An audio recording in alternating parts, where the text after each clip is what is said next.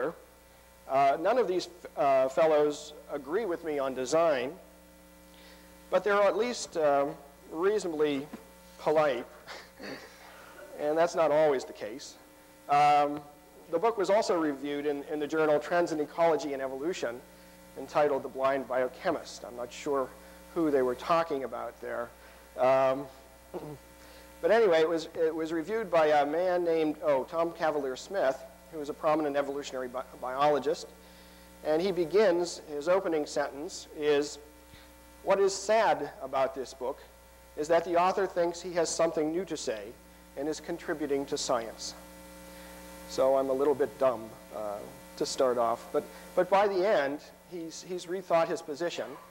And he says, "Are these various omissions merely through ignorance or by deliberate intent? Because as a Catholic, Behe prefers the illusion of an intelligent biochemist creator to mutations and the blind gropings of macromolecules." So towards the end, he talks himself into thinking that I'm perhaps a little dishonest because of my religious background. And in between those two sentences, he uses adjectives such as anti-scientific, worthless, deceitful, intellectually shallow, ignorant, and blissfully unaware. So this is to give you the idea that he seems not to like the book. Can't please everybody. Nonetheless, he also said some other things which were of interest to me. He said that in the book there are relatively few factual errors. In fact, there are, as far as I know, no factual errors in my descriptions of the biochemical systems. And he also says, "For none of the cases mentioned by Behe is there yet a comprehensive and detailed explanation of the probable steps in the evolution of the observed complexity. The problems have indeed been sorely neglected." Well, heck, you know. So that's just to show you that some people really very strongly disagree with the idea of design, but nonetheless, they agree that even the most emotional ones agree that these things continue to be unexplained and are very, very much challenges. There's only been one person I've known of that says that something I've described is actually on its way to being explained. And that's a man named Russell Doolittle, who's a professor of biochemistry at the University of California, San Diego, and a member of the National Academy of Sciences. I wrote in the book a section on the blood clotting cascade. When you cut yourself, you nick yourself shaving or something, a little bit of blood trickles out and it eventually congeals and heals over. It looks pretty simple. And here's a little electron micrograph of red blood cells in a blood clot, in the fibrin meshwork clot. It looks pretty simple, but biochemical investigation has shown in the past several decades that it's a very complex affair. This is fibrinogen, which is the stuff of the clot itself, and it's controlled by all these very, very many different factors. Several dozen or so are involved in it. And I discussed in the book, I likened it to a Rube Goldberg machine, where one thing acts on the next, and this cork goes up and punctures this glass of beer, which intoxicates the bird, and the bird falls here and flips over. And I noted that, well, Rube Goldberg systems, yes, they're funny and they're silly, but they're also irreducibly complex, and they're intelligently designed. And if you take away any one of these parts, you're not going to get your neck scratched while you're talking to a lady. And I think this made Russell Doolittle mad because he liked to use, he also likes Rube Goldberg and uses a Rube Goldberg analogy in explaining the blood clotting system, but he thinks that because there are so many different parts that God would not have made something that way. And that's pretty much a direct quote. But in an article in a magazine called Boston Review, about a dozen different people were called and asked to write comments on my book. And Russell Doolittle commented on it too, and he concluded by saying this. He said, recently the gene for plasminogen, which is a protein which kind of breaks up blood clots, was knocked out of mice. What means it was turned off, essentially. And predictably, those mice had thrombotic complications because fibrin clots could not be cleared away. Not long after that, the same workers knocked out the gene for fibrinogen in another line of mice. That's actually the clotting material. Again, predictably, these mice were ailing, although in this case, hemorrhage was the problem. And what do you think happened when those two lines of mice were crossed, interbred? For all practical purposes, the mice lacking both genes were normal. Contrary to claims about irreducible complexity, the entire ensemble of proteins is not needed.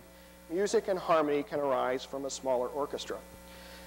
So Doolittle was saying that when you knock out these two genes separately and then recombine them, you can actually get a biochemical, a functioning blood clotting pathway. And I would disagree that that actually says addresses the question of irreducible complexity directly. But I guess the main point, though, is that Russell Doolittle was wrong. He misread the paper in which this was discussed. And here's the paper which was published in Cell a year or so ago. Loss of fibrinogen rescues mice from the pleiotropic effects of plasminogen deficiency. And here's a normal mouse. And here's a fibrinogen deficient mouse. And here's a plasminogen deficient mouse. You can see it's a runt. But if you knock out both of them, you have a normal-sized mouse. And Russell Doolittle looked at this and thought that this mouse had been turned into a normal mouse. But if you read it carefully, you see that it says mice deficient in plasminogen and fibrinogen are phenotypically indistinguishable, that is more or less the same, as fibrinogen deficient mice. What does that mean in English? Essentially, they're missing the clotting material, which means they can't form clots, they hemorrhage, they die, if the females die when they become pregnant, and they are not happy campers. They do not have these other problems that plasminogen deficient mice have. And the explanation for that is pretty straightforward, I think. Sometimes you form clots in the wrong place, and plasminogen will take care of it. It's like a garbage disposal that takes care of garbage. But if you don't have fibrinogen, then you don't make any garbage in the first place, so you don't need the garbage disposal. It's kind of that simple. And I had a correspondence with Russell Doolittle, and he kind of graciously admitted that he had misread the paper. The point here, though, is not that somebody can misread a paper. Certainly I do it all the time. The point is that this was put up as the latest result bearing on the question of whether blood clotting could evolve in a Darwinian manner. And I hope you agree with me that it does not show what it was thought to show. And beyond that, Russell Doolittle is certainly one of the top people involved in blood clotting research. He did his doctoral work in 1959 on comparative aspects of blood clotting from different species, very much interested in its evolution. And perhaps you can see from this that even Russell Doolittle does not know how blood clotting could have been put together in a Darwinian fashion. And if Russell Doolittle does not know, nobody knows. And gee, I've got all these transparencies in about a minute or so to talk about them. So let me just give you perhaps the best, the most interesting one from my point of view at least. In that same symposium in Boston Review, the main review was written by an evolutionary biologist by the name of Alan Orr at the University of Rochester, I believe. And he raised a very interesting question, a philosophical question about the conclusion of design. He said that we know that there are people who make things like mousetraps. I'm not being facetious here, I'm utterly serious. When choosing between the design and Darwinian hypotheses, We find design plausible for mousetraps only because we have independent knowledge that there are creatures called humans who construct all variety of mechanical contraptions. If we didn't, the existence of mousetraps would pose a legitimate scientific problem. So this is kind of an interesting philosophical point. He's saying that we know there are humans, we know they make mousetraps, we know they can make jungle traps. We do not know that humans can make blood clotting systems and so on and so forth.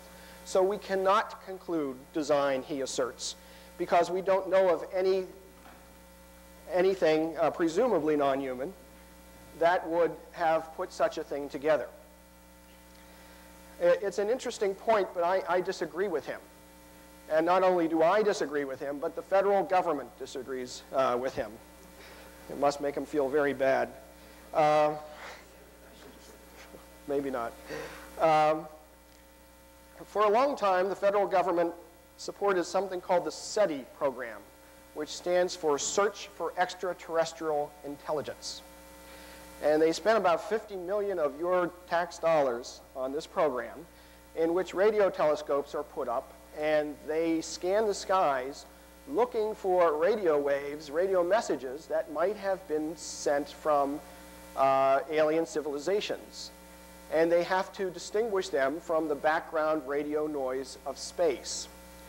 Those scientists involved in that program are confident that they can detect an intelligently designed radio signal and distinguish it from, like I said, the random noise, even though they have never seen aliens sending radio messages, even though we do not know there are such things as aliens existing.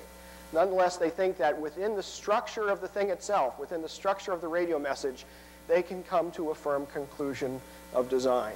And I think we can at least extend that reasoning, I like to think, to biochemical systems. Even though we have not seen anybody designing such things, just simply from the structure of the systems themselves, I think we can come to a reasonable conclusion of design.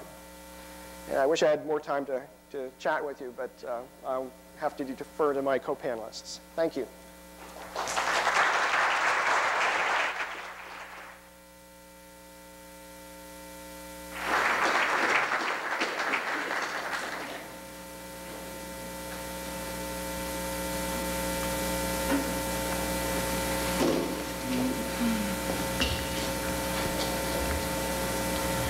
Well, I'll begin by confessing that I'm also an admitted Christian. I've even been seen going into churches and even occasionally teaching Sunday school. I also had an extensive interest in evolution during my undergraduate years and have kept a background eye on it in the years since then. I mention that background to make it clear that I have no fundamental worldview disagreements with Dr. Behe, but that it's with some of the points of the arguments about the biochemistry that I have some differences. Professor Behe's arguments can be reduced to, I think, 4 major points: that some biological systems are irreducibly complex, that there are no Darwinian explanations for irreducibly complex systems, that Darwinian explanations cannot be given for irreducibly complex systems, and that design is a better explanation for such systems. I was going to read the definition of irreducibly complex, but I think Professor Behe has made it clear enough. But a biologist looking at that set of characters would not probably have chosen those words. They probably would have described such systems as non-redundant. And if we use the term non-redundant to describe them, it immediately draws our attention to a second class of systems, which are redundant systems. And in fact, in biology and biochemistry, there are a wide array of redundant systems. The redundancy of biological systems is one of the major difficulties that plagues biochemists in analyzing it. Professor Behe showed us some of the transgenic mice that Dr. Doolittle referred to, and one of the recurrent major frustrations in transgenic mice is that one studies a phenotype in a single cell and puts it into the mouse, and the phenotype goes away. The systems are so redundant that trying to isolate an effect is quite difficult. And I would like to suggest that if we focus on redundant systems in addition to non-redundant or irreducibly complex ones, that the problem with Darwinian explanations is rather different. That in a redundant system, there is room for fiddling around, for trying out novelties, for adding duplicate copies of genes, and letting things wobble a bit until something new comes out.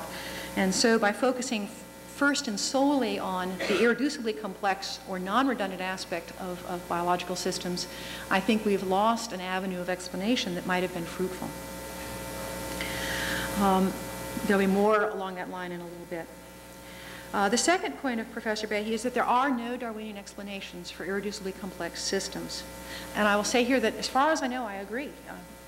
Cavalier-Smith knows a lot more than I do about the current state of evolutionary biology, and he doesn't know of any, so I'm quite willing to concede this. But I draw a different conclusion from this than Professor Behe does. I have lived now since 1981 in a department of biochemists, although I am by training and current profession of cell biologists. I sometimes describe this as being a little bit like being a Lutheran in a Jesuit seminary. I love my colleagues. They are amazing people. They know things about atoms and enzyme mechanisms and the pathways of arabinus that I will never know. They are very interesting people and very smart and very knowledgeable. But most of them don't care about evolution. Many of them don't know when the dinosaurs died out. Some of them don't know why sea urchins are closer to us than fruit flies. They don't know how old the eukaryotic cell is. These are extremely basic facts of evolution, of descriptive evolution, which most of my colleagues don't even know that much about evolution. They know a great deal about many other things, but they're not very interested in evolution.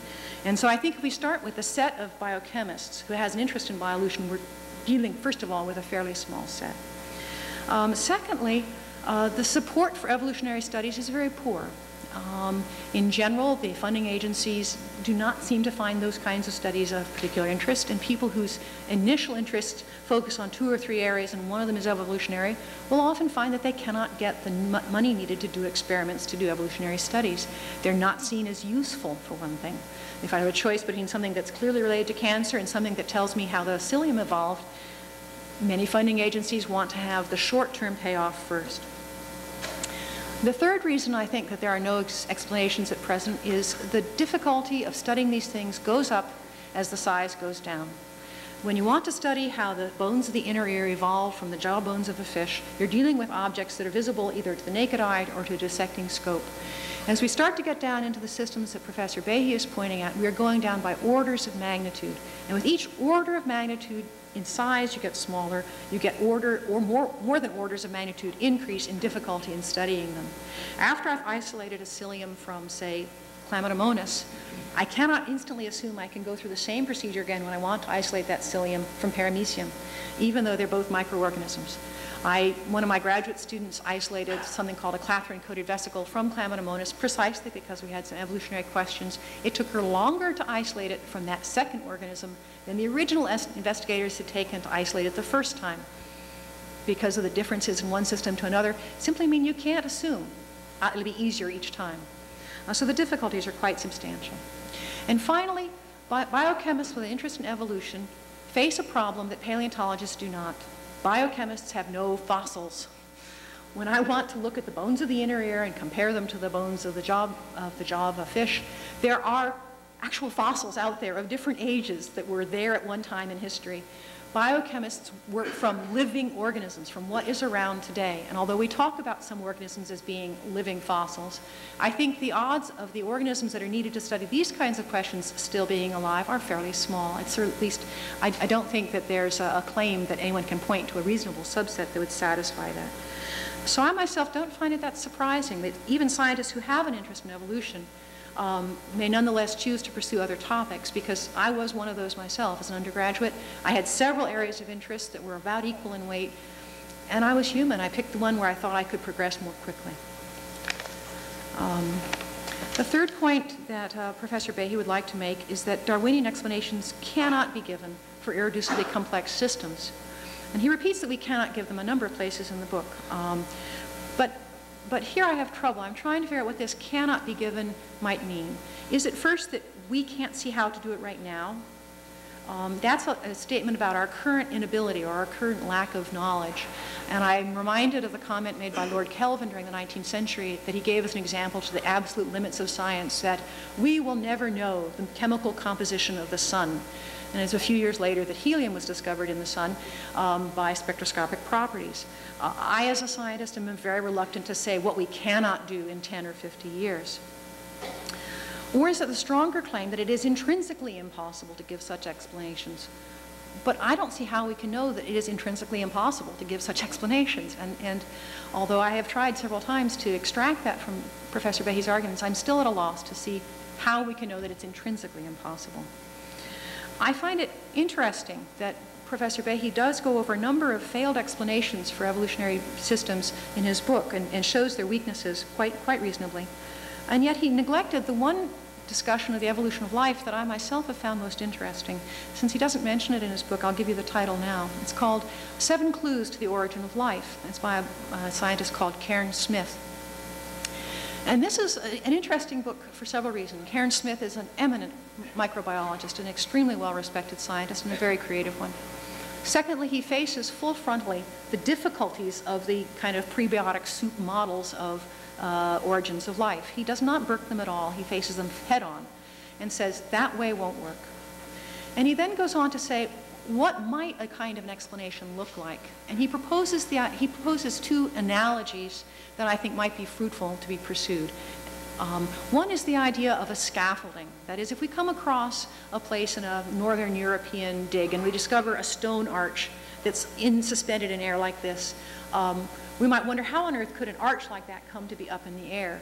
Yet if we'd come while it was being built, we would have seen underneath it lots of intricate scaffolding that held the stones in place until the keystone was put in. And then once the keystone is put in, you can take the scaffolding away. So that scaffolding that is taken away afterwards is one kind of an explanation for systems that now are, in fact, irreducibly complex. The final archway with its keystone is irreducibly complex now, but if there was scaffolding present during its building, it was not irreducibly complex in the interim. The second metaphor he uses or analogy he uses is that we ought to be aware that what we look at now, today, may be quite different from what began back here. And the metaphor he uses is of a rope that starts off being pure hemp over here, and you braid in some cotton along the way here, and by this end of the rope, you've got a pure cotton rope. And what he's trying to point to here is that there might be models that could generate self-replicating systems, self-organizing systems back in, say, a steam vent on the bottom of the ocean that might not look anything like a living system today, but to which, bit by bit, components could be added that resemble our current one, and the other ones get sort of lost as they get less needed, until by the time you get here, you now have a system that has all of our components.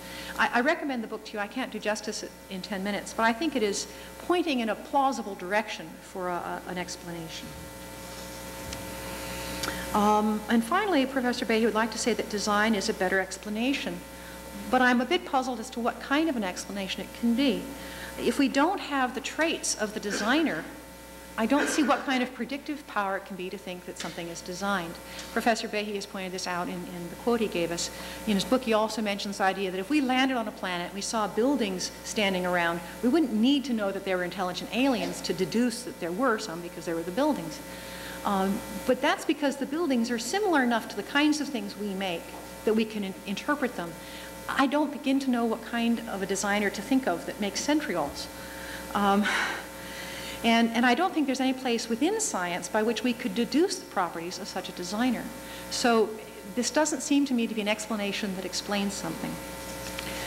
I'd like to close by saying that personally, I myself think that it is quite possible, and even perhaps likely, that the origins of these structures and the origins of cells are unknowable.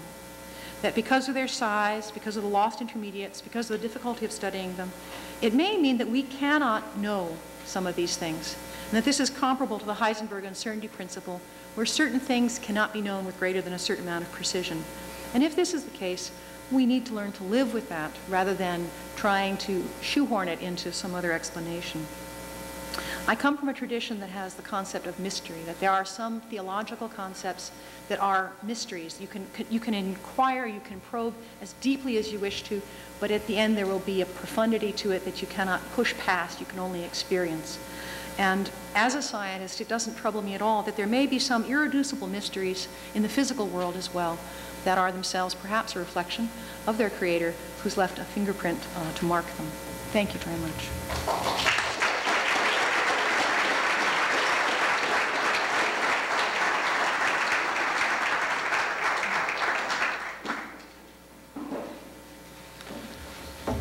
Well, unlike our previous two speakers, I'm not a scientist. I don't even play one on TV.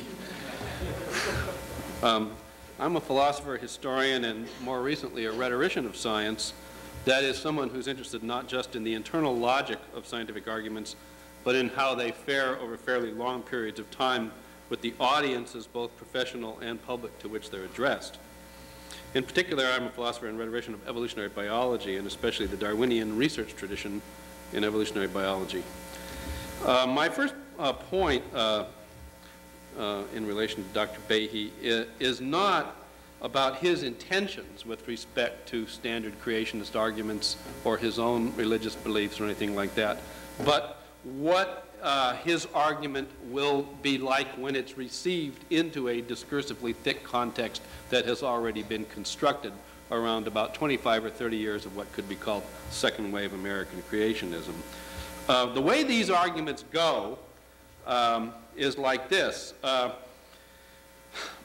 creationist asks the Darwinian to come up with a selectionist argument for some phenomenon. When no detailed argument by some criterion that sometimes is stated, sometimes not, when no explanation is forthcoming, sometimes Darwinians are dumb enough to profess faith that eventually a Darwinian will be arguing for something currently explained. And sometimes they're really dumb because that they say the reason for that is that they have to be committed to the universal explanatory power of Darwinism in order to keep committed to philosophical naturalism or materialism. Well, at that point, I think the creationists can usually jump pretty easily because the virtues that are being exhibited there are not scientific virtues. They are virtues that come from an antecedent commitment to an ideological worldview.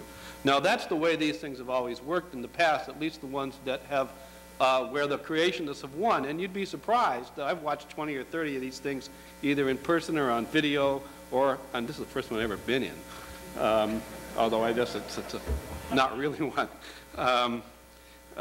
You'd be surprised the creationists very often win because of this antecedent commitment to it's got to be Darwinian. Now, I think that over years, these arguments have been getting better. Philip Johnson's arguments are a lot better than Duane Gish's. And to tell you the truth, even I don't know whether Michael Behe wants his argument to be put into this context, but it's certainly going to be received into it. And from that point of view, it seems to me that he does an awful lot better, so that they're getting better over time. The way this goes is that you have the property of irreducible complexity, and then, like the character in the movie, Behe says to the Darwinian, show me the money. Give me a selectionist explanation of bacterial flagellum, signal transduction at membranes, transport across membranes within cells, blood clotting, origin and regulation of metabolism. And as you've heard today, that's really difficult to do. So far. So the question is, what can we infer from that? The idea is that a Darwinian argument would be impossible, I think in the strong sense that Dr. Fulton was talking about, because the assumption here was that Darwinianism builds up traits gradually, bit by bit, but only traits get fixed in a population with respect to current utility. But with respect to these complex systems, the system already has to be up and running, or there would be no selective value at all, is one way of putting that, I think.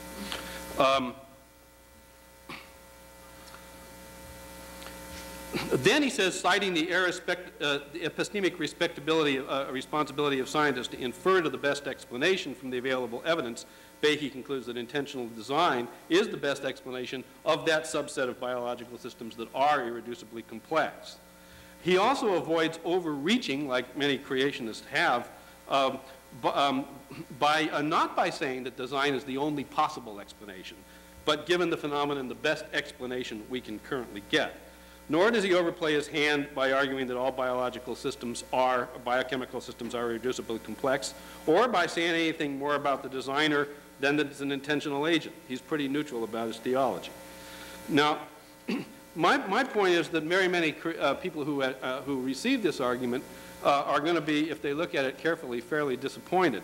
For instance, Behe concedes that at the level that we all, the macro evolution, macro level that we live in, He says in the book, I find the idea of common descent, that all organisms share a common ancestor, fairly convincing. I think evolutionary biologists have contributed enormously to our understanding of the world.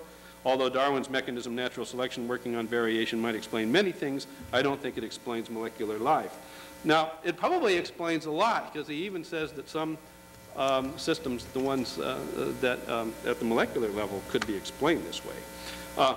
But that leaves open, to respect to the people that consume this, the following problem. That is, the standard argument against Darwinism, why the motive is for trying to get rid of it, is that it seems to be inconsistent with God's goodness, since the means by which it creates is wasteful, bloody, violent, and cruel, and pretty disheartening, as well as contradictory to the doctrine of providential care, since the mechanism of evolution involved in natural selection cannot be said to be going anywhere, thereby making it impossible to compensate for all the violence and chance by saying that this is facilitating a purposive end that will make it all worthwhile.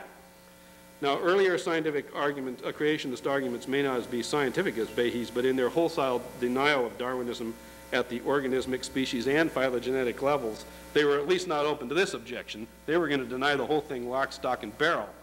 Technically speaking, Behe's is more respectable, but therefore less useful for those audiences. Now, technically speaking, this is not his problem. He's not a theologian, but it may be a problem for his customers who could be looking for something a bit more comforting. It also raises theological questions, like if he could make the, why didn't he do the whole job? But now, to make my second point, I want to say that as a historian of Darwinism or a historian of science, you see that at the, I referred at the beginning to the Darwinian research tradition. I did so because on purely historical grounds, I believe that natural selection, the core idea of the Darwinian research tradition, is, until it's further specified in terms of mechanisms, mathematics, experimentally testable models, is simply the name for a pre-theoretical idea. It's not a scientific theory. The idea, which can be intuitively grasped without any formalism at all, is roughly that members of a population vary, that organisms carrying variant traits that enable them to do better metabolically and reproductively in a given environment than other members of the population that don't possess that variant trait, will, if those traits are heritable, slowly shift the composition of the population toward the helpful variant trait and away from those that aren't helpful. Until 1859, from 1859 till now, this simple idea, so simple that Thomas Huxley, Darwin's champion, when on hearing it for the first time, reproached himself for being so stupid as not to have thought of it himself, has been articulated into a succession of genuine theories, earlier Darwinian theories being driven out by later ones when the earlier ones proved themselves unable to solve problems that arise within the domain of the research of tradition, later ones being installed in their place because they do offer solutions to those problems. Darwin's Darwinism, for instance, was pretty good at explaining adaptation, but absolutely miserable at explaining speciation. So miserable, in fact, that by the turn of the century, the whole Darwinian tradition almost collapsed because a counter idea was found, one-shot macro mutations, that look for a bit like, and that's how genetics actually got involved in the act originally.